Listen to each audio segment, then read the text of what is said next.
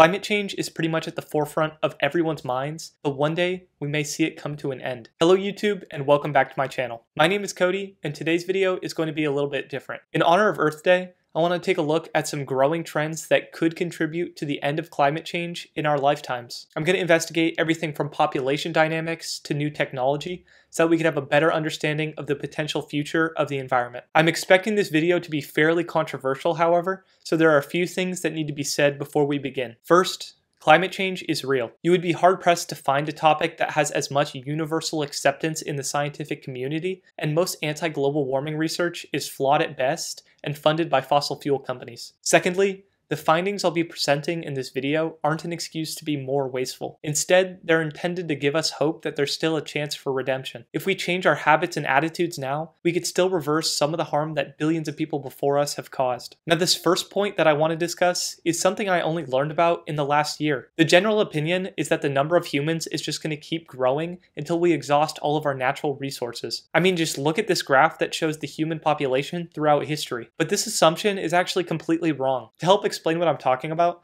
I'm going to pull some diagrams from a textbook for a class I'm currently enrolled in. This is the demographic transition model. The blue line is birth rate, the red line is death rate, and the black line is population. When a society undergoes industrialization, there's a sharp drop in death rate, while the birth rate remains mostly stable. That's what's happening here. When this happens, the population of a country skyrockets, which is what the black line is showing here. But then something interesting happens. Birth rate falls back down to match the death rate at a lower level than before. When this happens, the population stops growing and plateaus. Now you may be wondering why the birth rate falls back down, and it's because social norms change when advanced technology arrives. While it may have been popular to have 3, 4, or 5 children in the 1950s, today's society makes that option both unpopular and expensive, so most couples opt for only 1 or 2 children. That mindset changes a growing population to one that stays stable. But after the population plateaus, something even more interesting happens. It starts to decline. That's what's happening to Hungary, where the death rate is higher than the birth rate,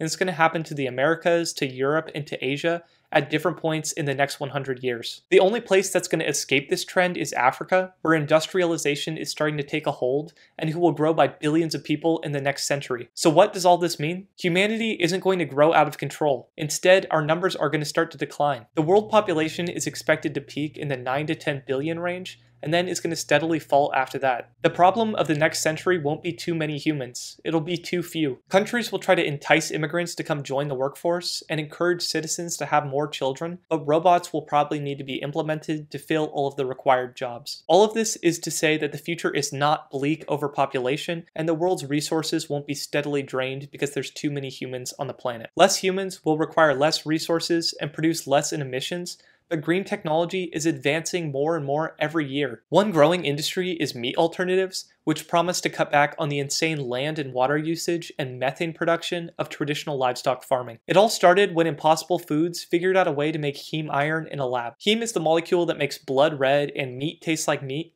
and Impossible figured out a way to synthesize it from the roots of soy plants. By adding heme to their plant-based burgers, Impossible has created a patty that cooks and tastes just like normal meat, but comes at a fraction of the environmental cost. And they aren't the only company working on meat alternatives. Beyond Meat is another producer that recently partnered with Pepsi to bring plant-based snacks and drinks to the general public, and new startups are joining the industry every day. As people get more accustomed to plant-based products in their kitchens, the environment may start to recover from the harm associated with mass livestock farming. That's not even taking into account the growing industry of lab-made meat, which provides customers with real animal products, again at a fraction of the environmental cost. Clearly, there's a revolution brewing in the food industry that promises to change the way we eat in favor of more healthy and sustainable products. But food isn't even the biggest change we might see. That lies in energy. Wind and hydropower are entirely sustainable and will be cheaper in the long run than fossil fuels. But solar will likely be the future. Solar panels get cheaper and more efficient by the year, and it's no longer an uncommon sight to see houses with roofs covered in them. But the main use for solar will be one that hasn't gotten much media coverage yet. Solar panels in space. Basically, it works like this. Scientists will launch solar panels into space, and orient them in strategic locations where they'll be hit by sunlight every second of every day, and they'll collect higher energy particles that are typically filtered out by the Earth's atmosphere. The solar panels will then convert light energy to high energy microwaves or to lasers, where it will then be beamed back to Earth and picked up by a receiver, converted back to normal electricity, and then supplied into our power grids. This will create a network that requires no wires, can be used to beam energy anywhere on Earth, and will produce more energy in a single year than fossil fuels have ever produced in the entirety of their existence. And while it may sound far-fetched,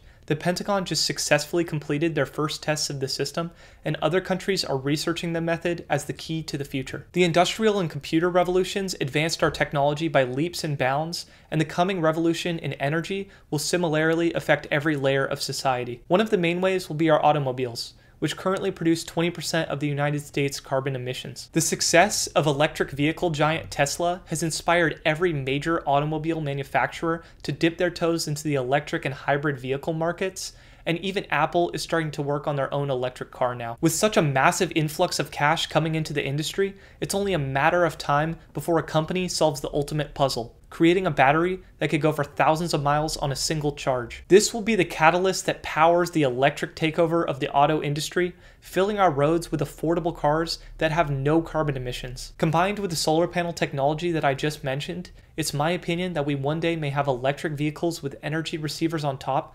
effectively creating a car that never needs to be charged. Why would anyone buy a gas-powered car when something like that's available? Now, all of this is very encouraging, but the most important factor when it comes to climate change is mindset. We need to change the way we think to make lasting improvements, and there are encouraging signs that this is starting to happen. Gen Z is the most environmentally conscious generation the world has ever seen, with a majority of people saying that protecting the environment is a core value. But it's not just us. 2/3 of Americans today say that the government needs to take aggressive action against climate change, and that belief is being reflected in President Biden's infrastructure bill. And while it may come as no surprise, the US is actually moving much more slowly than the rest of the world. India and China have invested billions of dollars into green technology, and they've literally made the earth more green today than it was 20 years ago by planting so many trees. It's pretty likely that those countries will become the first to use green energy to provide for their citizens, which is encouraging because they have the biggest populations in the world. As Americans, it's necessary that we pressure our politicians into implementing green policy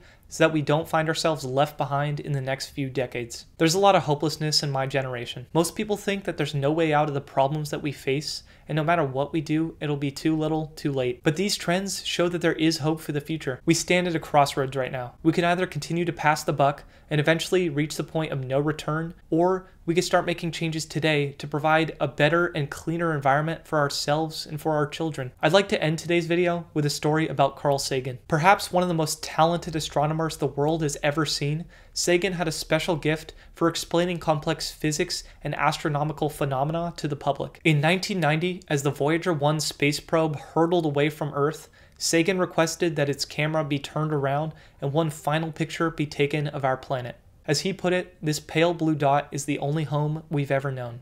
And that's what is at stake today. Thanks for watching, and I'll see you guys again soon.